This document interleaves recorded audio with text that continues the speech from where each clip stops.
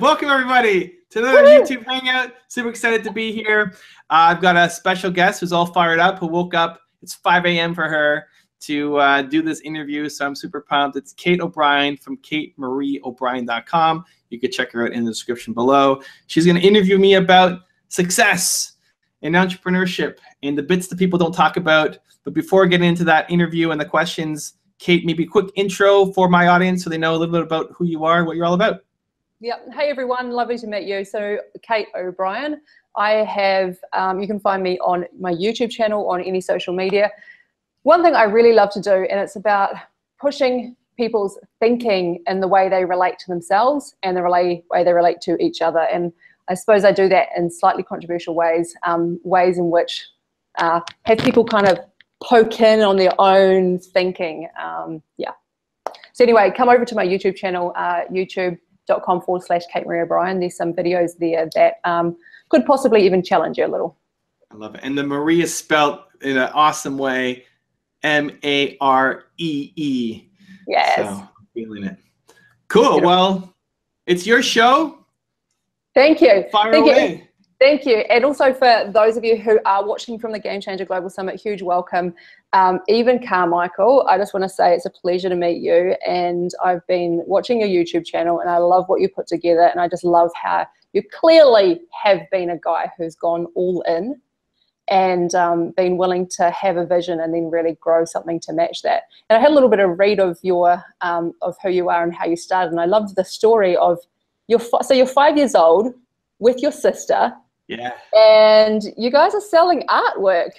Like this is a guy with like born entrepreneurial spirit. Can I ask you first up, because I know you're all about helping entrepreneurs in the world, what made you such an entrepreneurial little spark at the age of 5? Was it a nature nurture thing? I don't know. That's an interesting one. So I mean, the story quickly, I was 5 years old. I grabbed my 3-year-old little sister and we both started just making drawings on a piece of paper. And then I went to my neighbors and started knocking on doors and selling it to them. And I made my first 10 cents as an entrepreneur.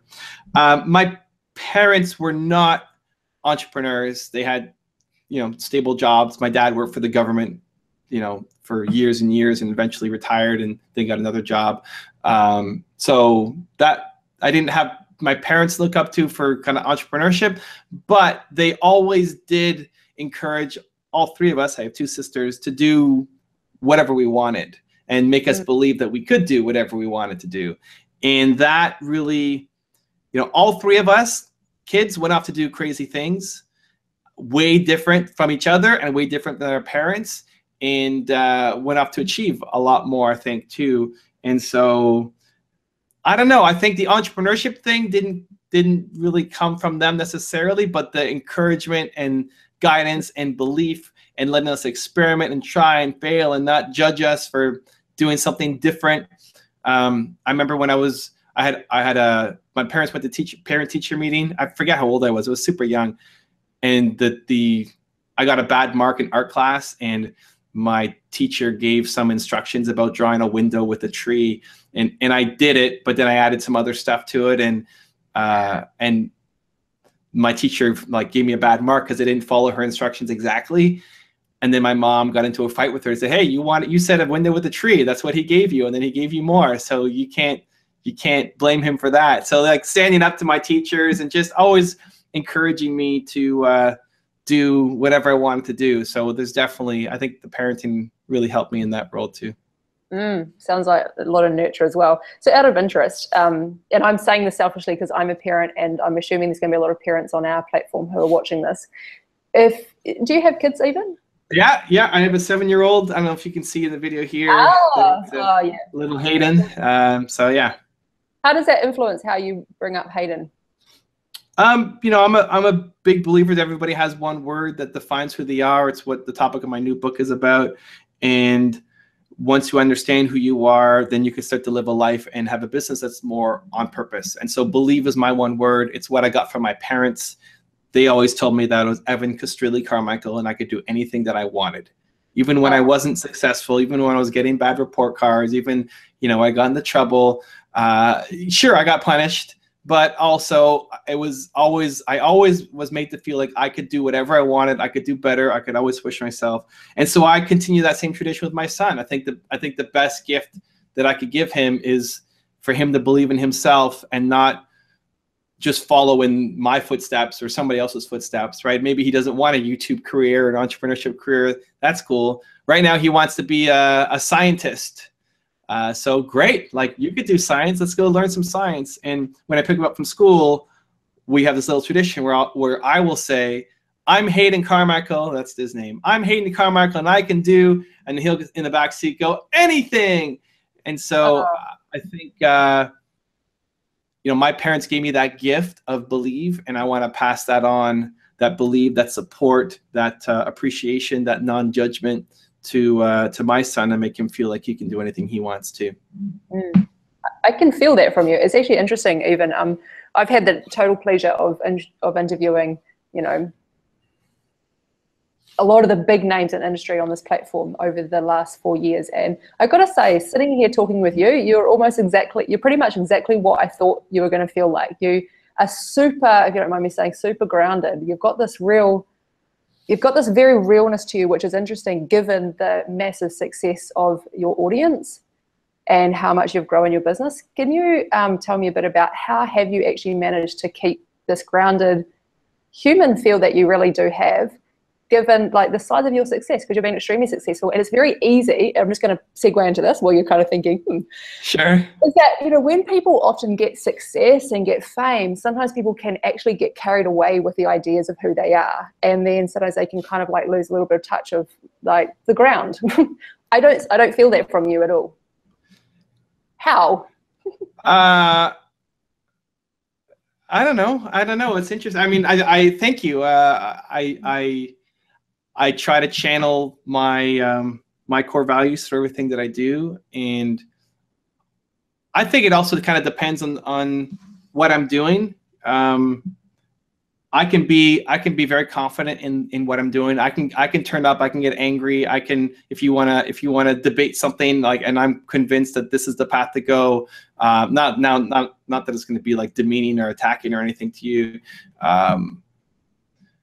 So I can be really confident, and I can also be really humble, just depending on the situation. I think one of the things that's really helped me is just gratitude on a daily basis. It's one of the things that I do. Is I've had a gratitude practice for a number of years, where I just think about 3 things that I'm grateful for.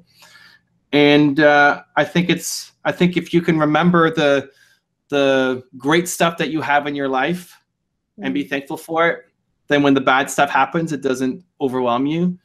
It's really hard to be super angry and upset and depressed and down in dark places when you're also grateful for what you have.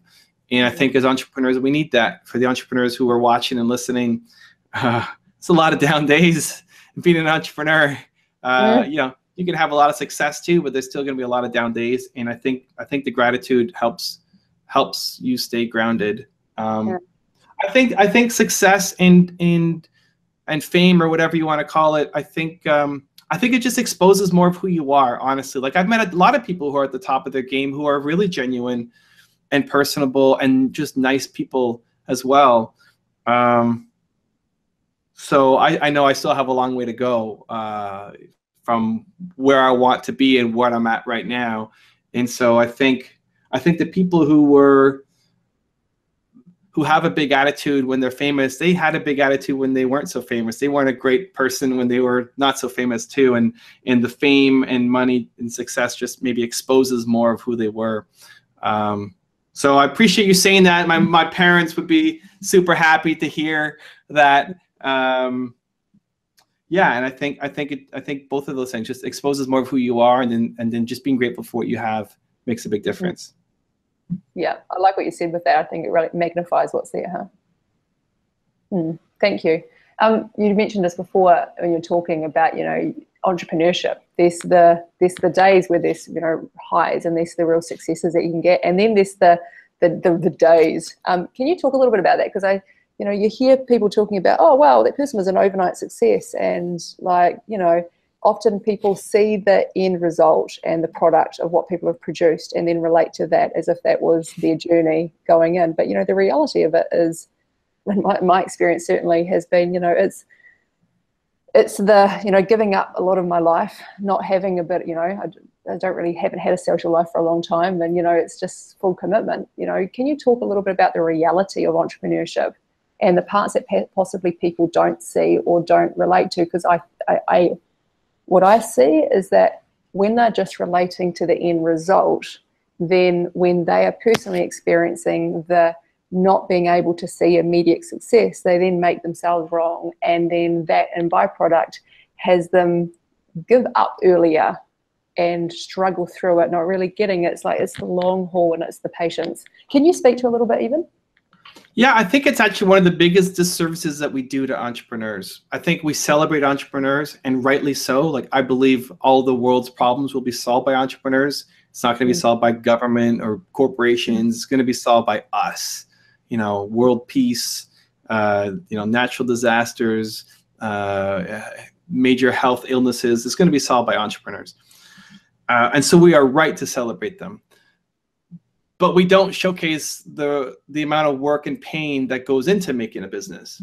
And kudos to people like you who are putting on summits and trying to help spread education and give maybe a little dose of reality. Because I think what ends up happening is, one, too many people jump into it too soon, who maybe shouldn't even be entrepreneurs, who just, they're attracted to the glam and the fame and the glory and the idea of making a lot of money.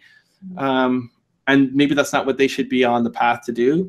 And also for the people who do start, what's most saddening for me is they feel isolated and alone. And this is what I felt when I was starting too, that when I look at websites and when I look at magazines and when I watch videos, I see all these people having so much success. And here I am grinding, working hard, thinking I'm doing the right thing, and I'm not getting results. Like, what's wrong with me? How come these guys are doing so well and I can't make my thing take off? Because it's supposed to be easy and supposed to be the path, and I'm not figuring it out, and it crushes a lot of people, and most people are too ashamed, too afraid to admit that. I was making $300 a month in my first business, and I couldn't afford to go out. I had to pick one thing a month that I could do with my friends, like a birthday or beer. Pizza and beer or something, because that $20 was a lot to me. And I didn't have the courage to tell my friends that I couldn't afford to be there. It was, yeah, I'm living the entrepreneur life. I got so many things going on. I'm so busy, I'm building my business. And I wanted them to see me I want them to be jealous of what I was doing, not feel sad for me. And I think that's a lot of entrepreneurs. Like, we expect it to be easier than it is. Nobody's talking about how hard it is. And then we set ourselves up for failure, and we set ourselves up for massive, potential depression. Just, you're so isolated and alone. And so I think talking about how hard it is to be an entrepreneur and recognizing that lots of people think about quitting. Like, I told my partner I quit. And it's normal to think about quitting a business, especially in the early days.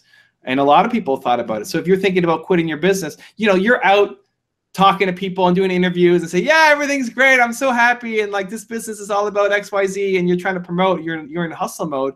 Meanwhile, you think, like, I don't know if I want to keep doing this. Like, I feel bad about myself. I'm not getting results. Maybe I should quit. Who do you tell that you're thinking about quitting your business?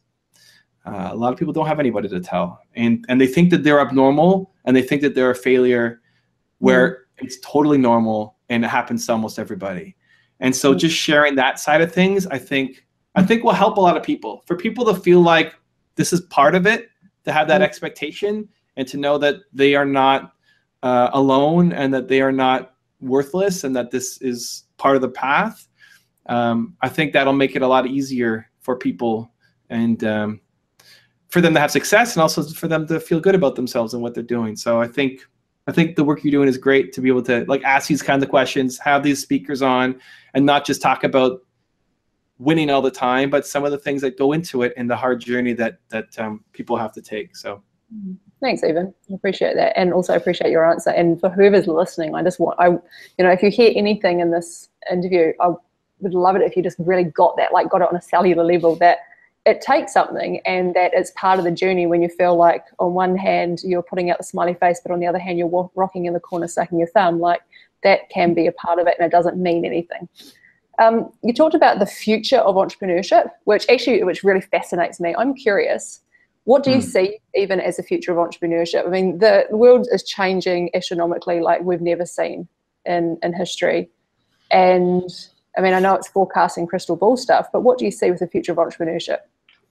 I think more and more people are going to do it. I think everybody has always had an idea for something that they want to do. I think if you go back 100 years, people are still thinking, I wish I could do that. I have this idea for this new invention, you know. I think it's just way easier now to do it. Both from a money point of view, 100 years ago to start a business, you needed to have a lot of money. You needed to have a factory and a store, and it cost you a lot of money to get started. Where now you could just, you could be a YouTube entrepreneur, you could be an Instagram entrepreneur, you can just get started from your phone. You don't need to have money to get started. So because those barriers are going down, it's easier for people to get into it. I think too now, as you see more and more different kinds of people being successful, then there's more role models to look up to. So, Zuckerberg making it big as a young entrepreneur inspired a lot of other young entrepreneurs to say, hey, look what he did. I can do that too. You don't have to wait till you're 40, 50, 60 to do your own thing. I'm 19. I want to go do it right now. And as you see entrepreneurs breaking through and having those successes, they become role models for the next generation. And you see that across all industries. You see, I'm a baseball fan, so Jackie Robinson, was the first Black baseball player in baseball, and after he made it, then every they wanted to aspire to be like Jackie. And now, most of baseball, you're gonna have tons of Black players. It's the norm. And so when you see somebody like you hitting it, then you feel like you could do it too. And so there's so many different kinds of entrepreneurs now having success that inspires the next generation to want to go out and do more. Yeah. So I think, look at what you're doing. It wouldn't have been possible 20 years ago. Here we are having a conversation from halfway across the world, talking business. And, this would have cost an exorbitant amount of money to put together before. And now we're able to do it just through, a webcam and an internet connection. And so people will see what you're doing and be inspired. Say, hey, look what Kate did. Mommy, look what Kate did. 10-year-old girl looking up to you and said, I want to do that, or I want to do something like that. And then she's inspired to want to go, bet on herself to do something. So I think people have always had, I think it's part of human nature, is you're thinking about opportunities, you want to do something more. I think now with how cheap it is to get started and how many role models we had to look up to, that we're only going to see more and more people try and start different things. I like it. You said this before. You talked about almost like, one person kind of leads the way with a torch, which opens the door for a lot of people who could look up to that person. I was set up last night watching some Will I Am stuff. Okay. I love Will I Am, that he's just such an innovator. And it made me think about, Will I Am came from that area of, a harder upbringing, and he's totally opened the door for people and led the way because he's into robotics and he's brought that to that generation, which is fantastic. Now, he said something really interesting. He said that you have to have the willingness to fall flat on your face over and over again, and to constantly go to places that you don't know. See, it's easy to, be in the background and be in your head and keep saying the same stuff to yourself or keep having the same conversations. But if you actually jump out and go out in that skinny branch and you have those conversations that you don't know how to have and do the things that you don't know how to do and be willing to fall on your face each time, then you're learning new stuff. What do you think about the willingness to fall on your face in relation to the space? I think most people have an unhealthy relationship with failure. I think people see failure as this one final thing that then because you didn't make it, that's it, you're done. And a lot of people do that. A lot of people shrink down. A lot of people see an opportunity, take their shot, doesn't work out, and then they say, well, I took my shot, that's it, I'm done. And then they go back to the other life that they didn't like, working, for somebody else or whatever it was that they wanted to do. And I think that's wrong. I think if you look at any successful person, not even entrepreneur, musician, athlete, whatever it is, they failed tons of times. They failed more than they succeeded. And that's why they succeed. And so failure is just part of the path. Failure is part of the journey to success. And it's only really failure if you stop. If you learn from it, then you can find another way to do it. Like, okay, that didn't work. Let's find another path and how to do it. And each time you get a little bit better. And so whoever you're, like, if somebody's afraid of that, if somebody's really, if they are afraid of falling on their face and that's why they're not doing it, if somebody watches this interview, you know, and looks up to what you're doing and says, hey, I want to do an interview in my field of figure skating or whatever it is, but they're too afraid to do it, I would go and look at whoever is the most successful person that you respect and look up to. You know, I have a bunch of people on my wall behind me. Whoever it is for you, a figure skater, a musician, will.i.am, a politician, an entrepreneur, you know, an athlete, whoever it is, look at their story and look at how many times they failed and failed and failed and failed and failed, and use that as inspiration, especially if you feel an emotional connection to that person. You know, like I could have Howard Schultz behind me. His story inspires me. You know, you may not know who Howard Schultz is, so that's not gonna, like, don't do what I do. Do something that's inspiring for you. And so I think there is that unhealthy relationship with failure. And I think alongside of that, one of the biggest things that people worry about with failure is not so much failure of it not working. It's the judgment of other people because you failed, right? I think if people could fail in private, then they would be much more open to it than failing and your husband sees it or your friends see it or your people, your community see it. And I think an amazing skill to get used to is practicing not making decisions based off of expectations of other people. And the story I like to tell with this is my son, we've talked about it a little bit already, likes to, Hayden, yeah, it's a good memory. He likes to wear different color socks. That's his thing. Yeah. He will never wear the same socks. You bunch them together, he will take them apart, and then he has to wear 2 different color socks. That's his thing. I support it. Like, I love it. I don't want to judge him and say, hey, wear the same socks. Like, those are the things that sometimes parents do. Like, well, why? Why is it actually important that he wears the same socks? Is this really the fight that we want to have? I encourage it. I love it. And I was moving to my new condo, and I was throwing away some stuff as you move, and I had these mismatched socks, and I was all set to throw them away. And then I thought, Hayden likes to wear different color socks. Maybe I'm going to wear some mismatched socks. And the first thought that came into my head was, oh, but what if people see me in my socks and not the same color? You know, that's not, maybe I'll do it at home, but if I go out, I have different color socks on. That's not cool. And because I had that thought, then I had to go out and do it in public. Because I was so worried about how other people would judge me, then I had to go out and do it to build the muscle to stop making decisions based on how other people would potentially see me. Yeah. Right. I would walk to, I'm an owner of a dance studio here in Toronto. We teach salsa, and I would walk to the studio, and most of the path is on side streets. And so I've got music playing in my ears, and I'm dancing, and I'm like grooving out, I might be singing as I'm walking down the street. And then as I get closer to the main intersection, there's people there. It's like, oh, yeah. You go back to like conforming, right, with everybody else. And as soon as I caught that, like most of that is just subconscious. As soon as I caught that, I'm like, why am I stopping? What do these people care? Like, I'm not doing something that is offending them. I'm not trying to make their lives worse in any way. It's a different story. And so as soon as I caught that, like, okay, and now I need to go to that intersection and dance on the street with my music on. I got to stop shrinking down because of how somebody might judge me. And I think that's a really important muscle to start to build for anybody, not just entrepreneurs, for anybody, that the reason that you don't do something should never be because you're afraid of somebody's judgment. You want to do things because you want to do them, and failure is okay and it's part of the path to success. But if the reason is you're worried how somebody's going to look at you, it's not good enough, because you should care more about your opinion of yourself than other people's opinion of you. I feel like going, amen. Do it. Amen. Amen. And I hope I don't wake up my kids that are asleep next door. Mum, are you on another interview being loud again?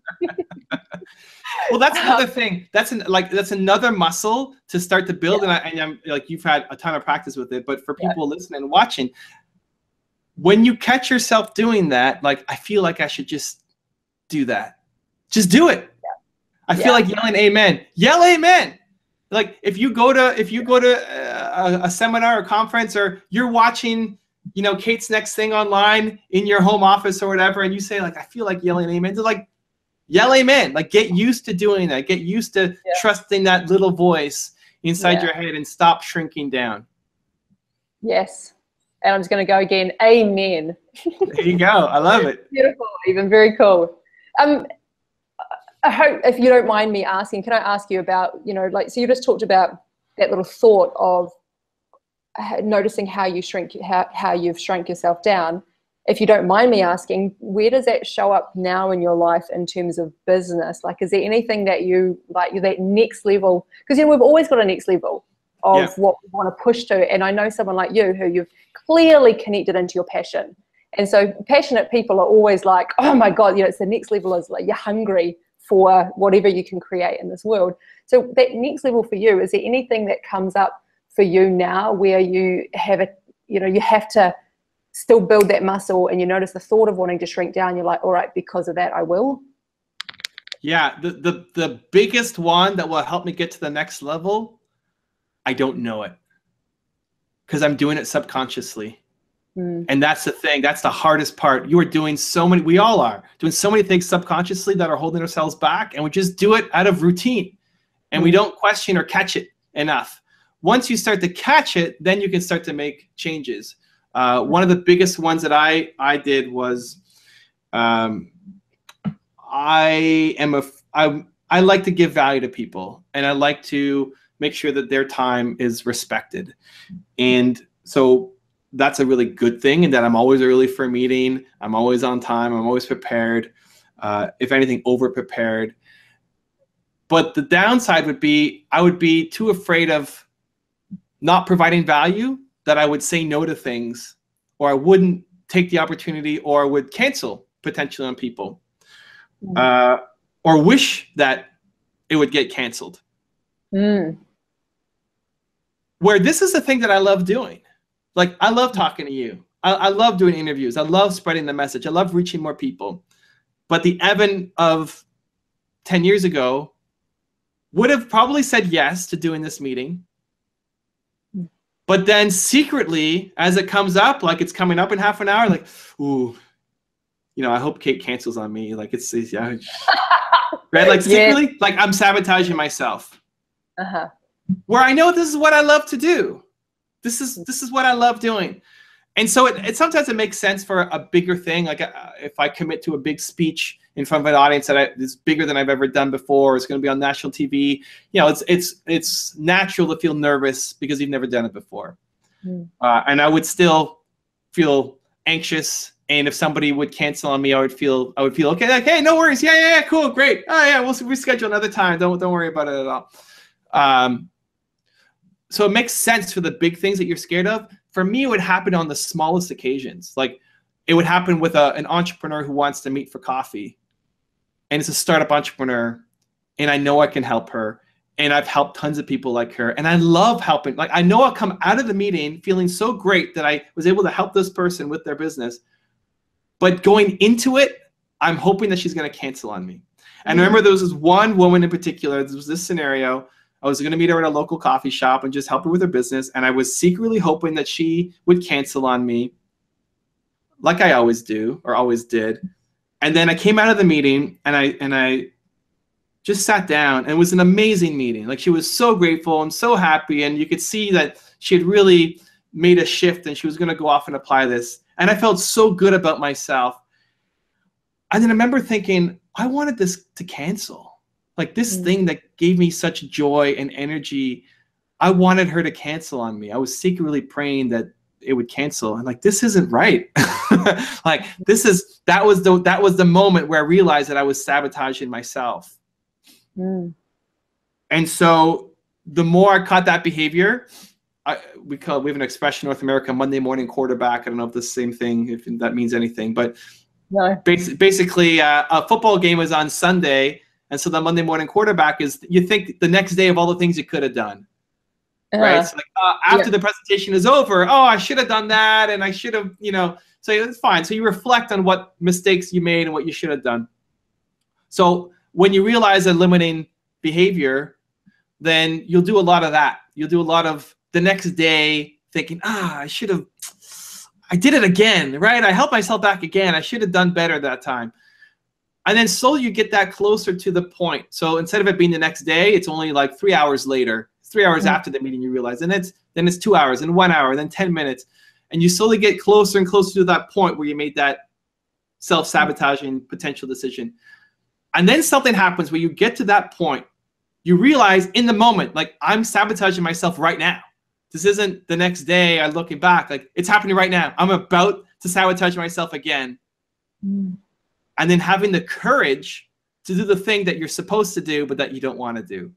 Having the courage to push through and say, I'm not going to do the thing that I always do. I'm going to take this path because this is where I need to go. And once you get used to doing that consistently, then you can really start to break down your limiting barriers and really start to make progress. Every major growth that I've had in my business has never come from a business strategy. It's come from me breaking through a limiting belief that I had and then going out and executing against it. Amen.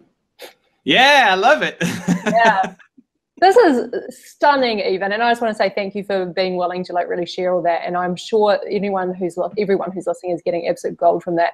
I just want to share it a little bit personally because I know you don't know me, and the audience most likely doesn't know me. So I had massive social anxiety. So I was, extremely, years ago, social anxiety. I actually also had anorexia for 3 years, and depression. So the person you're talking to today feels very different to the person that I was years ago. In fact, total rock bottom. I remember standing at a supermarket checkout to buy, like, I think it was a packet of gum or whatever, and standing there, and I was like fourth in queue, and literally the amount that my palms were sweating and my heart was racing because I literally had to speak to a human being at the checkout. And, I was fourth in queue, and each person that went down and it was counting down to me, I remember I felt like I was going to vomit because I had to speak to a human being. Right. And, like what was going through my head was, how was I going to, how would I introduce myself? Would I say hi? Would I say hello? Would I say hey? Like those are my options. Hi, hello, hey, and like the intensity that went into that. And I got to say, the only thing that's got me from there, which is total, like it was insanity, the experience that I had to hear where, I said yes to this live interview, is actually when I have had these opportunities is learning to say yes regardless of how I feel. It is the only way. I think sometimes people are, think sometimes people are wanting to wait until they feel that they can, until they say yes to things. But I think we have to kind of switch it the other way around. We have to say yes first, which is why I'm so glad you're having this conversation. Thanks, Evan. Yeah, and especially when you can commit to somebody else. Yeah. And especially when it's out in the future. Yes. Right? Like, yeah, we'll meet in 3 months. Sure, no problem. And then that 3 months comes, and then you don't want to cancel on that person. Like, it's actually here. Okay, here we go. Because there's also the fear of looking bad in front of that person. So you're going to do it. Yeah, I agree. I think I'm a big believer in trying almost anything once just to get the experience, just to see. And if you're not going to do something, then there should be a really solid reason behind it, not just because you're afraid to do it. I'm just getting used to building that habit. I ask a lot of people. So whenever I do interviews with people, my default will be, hey, how about we do it as a YouTube interview? I want to promote you. How about I give you some free promotion? Does that sound like a good idea, right? And some people say yes, and some people say no. And usually the ones who say no are just too afraid to do it, and they'll come up with a reason why they can't. Right? Like, yeah, I don't have a webcam, so I can't do it. Well, go buy a webcam. Like, it's not a real reason. You're just afraid. And I don't push on somebody like that I don't know. Right? If you didn't want to do this, I would have said, hey, what do you want? You want to do a Skype call? However you want to do it, let's do it, Kate. I'm okay with it. But kudos to you for saying yes. And yeah, well, literally, this was the one interview out of all the interviews I've done that I was like, I felt it. I felt it when the opportunity was there, and I was like, yeah. Literally, what was in my mind was, because it challenges me, I must. Yeah. So thank you for the opportunity to like literally practice that muscle again in a different environment. I love it. And the more you see that popping up, getting used to it's the same with the multicolored socks. It's the same with the dancing on the street. Yeah. Why are you shrinking down from this? Yeah. Is there a legit reason, or is it just that you're afraid? And having the, we tell ourselves really smart reasons why we can't do something. We're smart people, and we come up with really convincing reasons why we can't do something. And getting used to calling yourself out on your own BS to say, listen, you're just afraid. Let's do it. Getting used to doing that becomes easier and easier and easier. Like, it's just like any other muscle that you try to build, it becomes easier and easier and easier and easier. And so maybe the first thing is something really small. If you have social anxiety, maybe it's saying yes to a coffee meeting with somebody. I don't want to get out of my house, or who's going to be at the coffee shop, or whatever it is. It doesn't have to be some big, huge goal where you're now speaking on front of thousands of people. Just getting used to that habit will take you so far in your business, but in your life. And it's connected to when you think of something that you want to say or you want to do, just taking some kind of action on it. Like, why not say amen and yell it? Okay, I'm going to wake up the kids. Okay, that may be a legit reason, right? Like, I don't want to deal with the kids at 5 a.m. when they're sleeping. But otherwise, why would someone be afraid? Well, I'm on live camera. I don't want to say that. There's people watching, and that's not a great reason for not to do it. And so, like, you stepped up again and did it again. And so I think it's one of the most important lessons that people can learn to start breaking down their barriers, their limiting beliefs, and start living a life that's a lot more meaningful for them. Thank you. And I just want to recap that for everyone. Noticing the areas where you go to shrink yourself down, and then being willing to actually go there anyway, despite how you might feel on the inside. Even my husband, Hinari, and I, we actually are in business together. Nice. We talk a lot about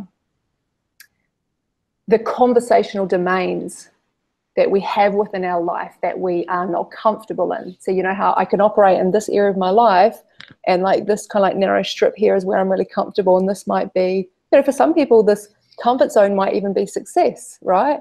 And the conversational domain that they're not comfortable in is perhaps family or relationship or relating to people. Or this conversational domain that I'm comfortable in is whatever. But then less like outside of that, all the places that I'm not comfortable in.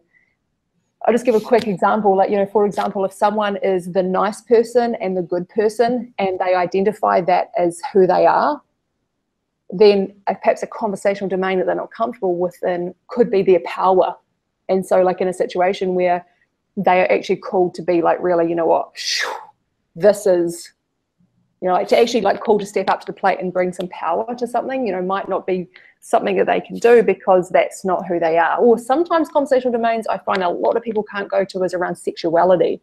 And it's a little bit outside entrepreneurship, but it's a conversation of where can people not go to? And that's actually literally for me, and I'll just go there first, I've been playing for myself in 2 domains in the last couple of years because they're uncomfortable for me. One is my power, and then the other one is sexuality. I'm just curious for you, is there perhaps a conversational domain or a experiential domain that you haven't been used to, that you're perhaps not as comfortable in, that you want, that you expand into, or you want to, or you try out? So it's a interesting topic. I have a couple things to say on that. First, for me, if there is something that again, I feel like I want to learn and do, and I feel is important to where I'm growing, then I force myself into the situation to be able to do it. Just like the dance on the street in the socks, or having a hard conversation, leading the team, or letting somebody go. I will force myself to do it. What's the reason why I'm not doing it? Because I'm just afraid, so I'll go out and do it. There's probably lots of areas, again, that are subconscious that I am restricting myself, that I don't know about yet, that I am yet to discover. But as soon as I do discover one, then I have to go out and attack it. I think what really helped me, and what can help a lot of people, is basically the topic of the book, is finding out the one core value that you have, to give yourself the self-awareness and the ability to build a life that is best fit for you. So as an example, my one word is believe. We've talked about it. I want to bring believe in all situations. Believe gives me strength. Believe allows me to also find a path that may not be the same path that other people take to solve that problem. So as an example, letting somebody go. It's important, like as an entrepreneur, it's great to think that everybody's just going to work out and hooray. But some people are going to have to be let go. And sometimes that's your fault because you're, a bad manager, you made the wrong hire. And sometimes it's their fault for not doing their work. For someone who's positive and optimistic, how do you let somebody go? It was my first letting somebody go was, I was super scared about it. So I had to do it because I'm scared about it. And it's the right thing to do. But then it challenged me. I think, okay, my one word is believe. How do I fire in a believe way? All the stuff that I saw about firing, I didn't like any of it. It's like, you need to fire on a Friday so that they can't hack your computer or take stuff with them, or all of these reasons. Like, you got to fire with somebody there so there's a witness. And I don't know. Everything I read because I was anxious. I was worried about it. I read all sorts of stuff on firing, and I didn't resonate with any of it. And so I knew I had to do it, but I didn't want to do it in the way that I read. So it challenged myself to think, okay, I'm about believe. How do I fire with belief? And for me, it was having a conversation with them and really just understanding that this wasn't even the best fit for them. Like he wanted to be a baker. Like, his heart of hearts, he wanted to be a baker. And he's working for me doing, marketing stuff. And he loved me and the environment and the positivity, but he wasn't doing the thing that he was supposed to do. And he had nobody pushing him to be a baker, and he was too afraid to take that leap and go be a baker. And so understanding that, it was about September when we had this conversation. I said, listen, I'll work with you till the end of the year, and then I want you to go and be a baker because you want to be a baker. And however I can help you get there, if you need a reference, if you need, me to come in with you to the bake shop, whatever it is, like you're supposed to go off and do that. Don't like, you're holding yourself back doing here. And it can come across as self-serving and listening to it if you just read it in the book. Because sure, it helps me. The guy's not working for me anymore. It's great. I can get somebody else who's meant for the position. But it comes from a genuine love and care for him, because I believe in him and his potential to be something more than what I can give him. I can't give him a baking job working for me. It's just not going to happen. I'd love to stretch my team and go into new areas, but the Evan Carmichael Bakery is not on the horizon for what I want to do. And so I discovered how to fire in a believe way. And I think understanding what your one word is, your core value, and then seeing everything that you do in a business context as well as a personal context through that lens helps one, give you the confidence to do it, and then helps you find your path that may be different than everybody else's path.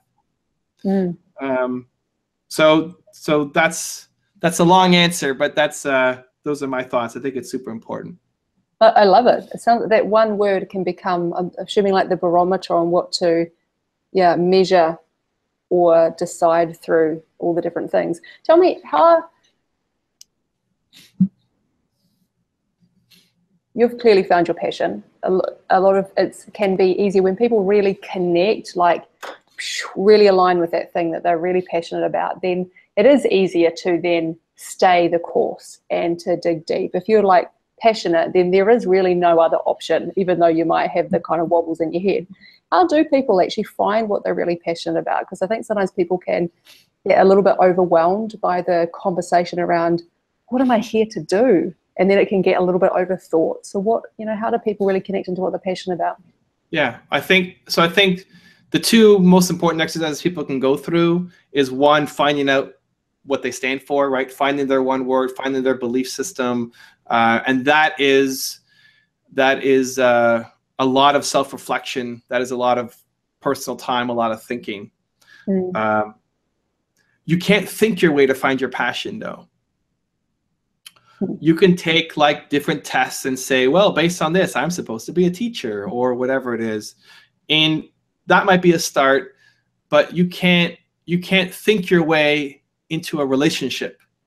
You can't, you're married. You can't just sit there and put on a piece of paper, here are the 10 things that my husband has to have, and then poof, here he is. Because when you get into that relationship, you're going to realize that 2 of those things didn't matter, and you have to add 4 more to the list that now do matter to you that you didn't even realize before. And so my advice in terms of finding your passion, because it is one of the most important things that you need to do. If you look at anybody who's had success in their careers, they follow something they're passionate about, is to try stuff, is to explore, is to say yes. I own a salsa dance company. On paper, it looks like a really silly investment. When I first walked into a salsa dance class, it was just a fun thing to do. And on paper, I'm too tall. I don't speak Spanish. I take big steps. I didn't learn the music growing up. Like, all of these things against me. But I loved it. I had fun. I wanted to go back again. And so I wouldn't put so much pressure. If I put all that pressure to say, I need to find my next business, this has to be it, I have to know in the first try and that's it, then I probably wouldn't even gone to that salsa class. And if I did, it would have been so miserable because I'd be waiting for it to be this amazing thing. And instead, I liked it and I wanted to come back and do it again. And I liked it and wanted to come back and do it again. And I continued to like it. Then I became a regular student.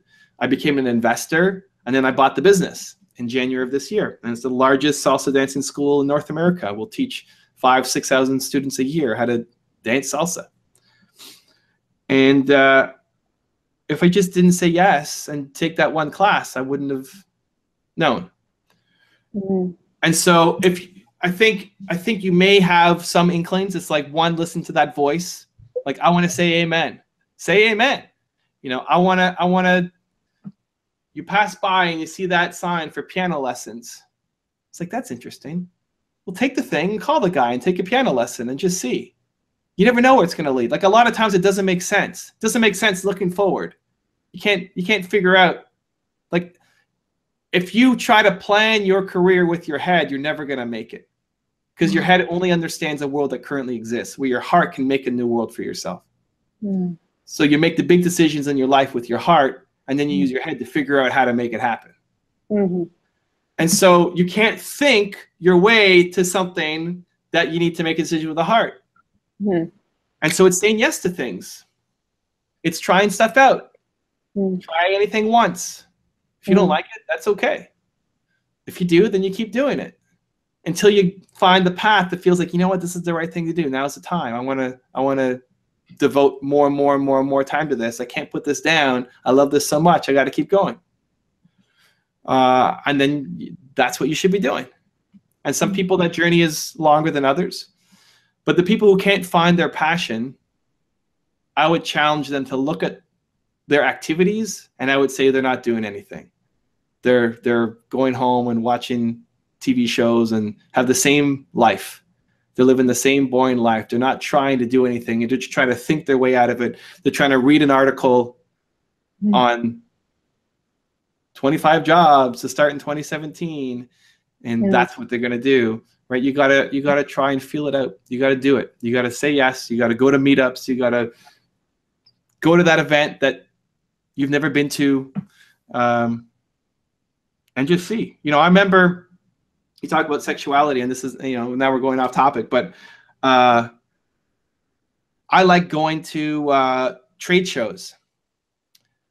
I like just seeing how people are promoting their businesses. I like seeing how, what's happening in the city, what businesses are up to. And on the same day, my wife and I went to the sex show in Toronto and the RV show. And it's like total opposite worlds. The RV show is like motorhomes and trailers and, all the country stuff. And then the sex show was obviously totally different. All vehicles. Yeah, and like honestly, we didn't enjoy either of them. It was okay. Like we enjoyed the company, we enjoyed each other, we enjoyed watching the things and going into the RV and learning something new. But we wouldn't go back.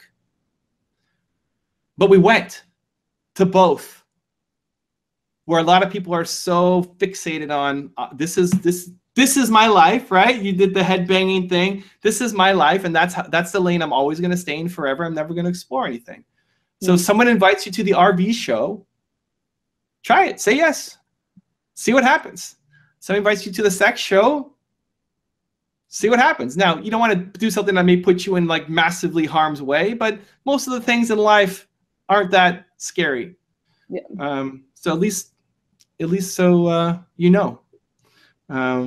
maybe I go to the RV show and I love it. Maybe I like become obsessed with this RV, and now I want to drive across the country in my RV on my book tour, and then I start an RV company, and I become like that could be a whole new business thing. I wouldn't have known unless I went to the RV show. Absolutely, I love that. I absolutely love that, and I love what you said about make your decisions with your heart, and then think the follow through with your head. So Evan's book is your one word. And it feels like a real theme of every conversation we've had comes back to this. It's like, what is that word? What is that core value that is driving you? And given that you're saying, make your actual decisions with your heart, that connects to that core value. So I highly recommend whoever's listening to this is to grab Evan's book, Your One Word, and have a read through it, and then really apply it to what it is that you're interested in. So thanks, Evan. Actually, I just want to finish by asking you this question. I see you're standing up. Yeah. You're standing up, right? Yeah. And then I'm realizing like I'm literally leaning on, I've got a back and I've got arms and I'm like fully supported. I'm like, tell me about standing up. You're into life hacking? I've been standing up for 12 years, I think. I'm just thinking how old I am now. Yeah, I started when I was like 20. I'm 36 now. I started when I was 24, 25-ish. So okay. So yeah. Tell me what's the benefits? I want to get out of this chair. What's the benefits of it so that I can get it, so that I want to do standing up as well? Sure. So, I was standing up before it was a thing to stand up, before sitting was cancer or whatever. I was in my 20s and I was having really bad back and knee problems. And I'm like in my mid-20s, early 20s. And I was going to see a chiropractor every week, getting the adjustments, getting the insoles, getting like the custom orthotics, getting like the electroshock therapy. Like every week I had to go do this. Now I spend a lot of time on the computer. It's the nature of my business. I probably had terrible posture.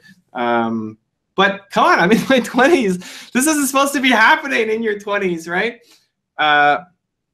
And so I think I read somewhere, I forget how it first came onto my radar, but standing up is an option and not wearing shoes. So I've been barefoot this whole time too. And I started small. I always test, here's the thing, right? Stand-up desk. Oh, I need to go get a stand-up desk. Oh, it's going to cost me X amount of money and blah, blah, blah. All these reasons why you can't do it. And so it's like this big goal in the future that you never get to. I took my laptop and I took a bookcase and I just started working from the bookcase. That's it, just to experiment. Try, I'm going to try something right now. Okay, let's get my laptop and go work from the bookcase. Was it the exact ergonomic height? No. Could have been better, 100%. I got tired after an hour of standing up, because I'm not used to it. And I liked it. It was one small test on one day, like going to the RV show and going to the sex show that led to 0. The standing up desk led to this, where it's been 12 years of standing up. You never know.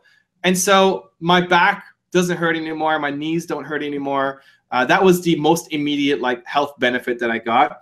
I also find that I have more energy when I'm standing up. When I did phone calls, back when I had a phone, I would always stand up and walk around because I had more energy. And when I was doing the audiobook for this, they put me in this tiny room and you're recording the audio, and there was a seat and a microphone, and I sat down and I started reading. I'm like, this doesn't feel right. I said, can I stand up?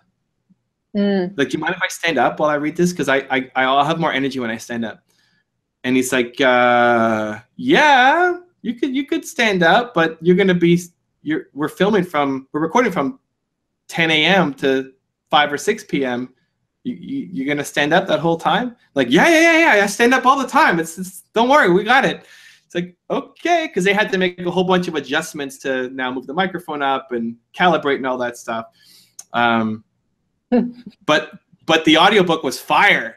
The audiobook was amazing. Like, it was so much better because I could stand up, and doing this, like talking to you, I feel more comfortable. I'm much more energetic by me standing up than sitting down. And so that was a side benefit that I came to realize later. The real benefit was just for the health of my my knees and my back. And so those two, being barefoot as much as possible, and standing up. And when I first started doing it at my old office, it was kind of awkward because I would have a meeting at my desk and I would be standing, and other people aren't used to standing.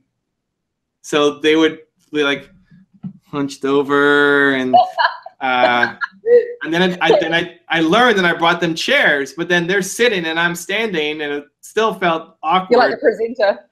Yeah, it was awkward. So then I ended up getting a boardroom table. Like, okay, meetings are in the boardroom, and I'll sit down for that. I still sit down. It's not like I stand up all day long. I eat dinner, I sit down, right? It's not, to the crazy extreme.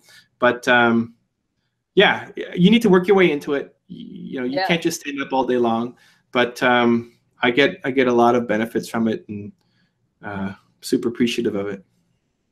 That's awesome. Thank you. I'm hearing this theme throughout the whole conversation, is like being willing to try new things. Like, if you have an invitation to something, or if you have an inkling or a thought, so just try it. There's nothing to lose. Try it, and you just don't know. It's either, at the worst, you just don't like it and you just don't do it again, and at the best, you just have no idea what door it could open. Thank you so much. I've loved chatting with you. You've got you're so interesting and bring so much heart to what you do, which is interesting because you're such a businessman, but you bring a lot of heart to it. So thank you. Cool. I appreciate that. And, I've done a ton of interviews recently because of the book, and I've really enjoyed this one. You've got an amazing vibe, ask awesome questions. And I know it's been way longer than we planned for, but it's kind of flown because, I've really sincerely enjoyed talking with you. Thanks so much, Evan. And I just want to finish off by saying your one word. Those are the 3 words that you need to go search and either get it in audiobook or in real hard copy. But your one word, go and grab that book. You've obviously loved this interview, and you'll actually get like a full book worth of Evan's gems downloaded. So thank you so much. Evan, what's a parting comment you want to share with the audience to finish? Believe. That's it. Believe in yourself. Believe in what you're doing. Believe it's going to work out. Believe. All right. And I have to finish on amen, brother. Thank you. That could be your one word. Amen. You never know. I think so.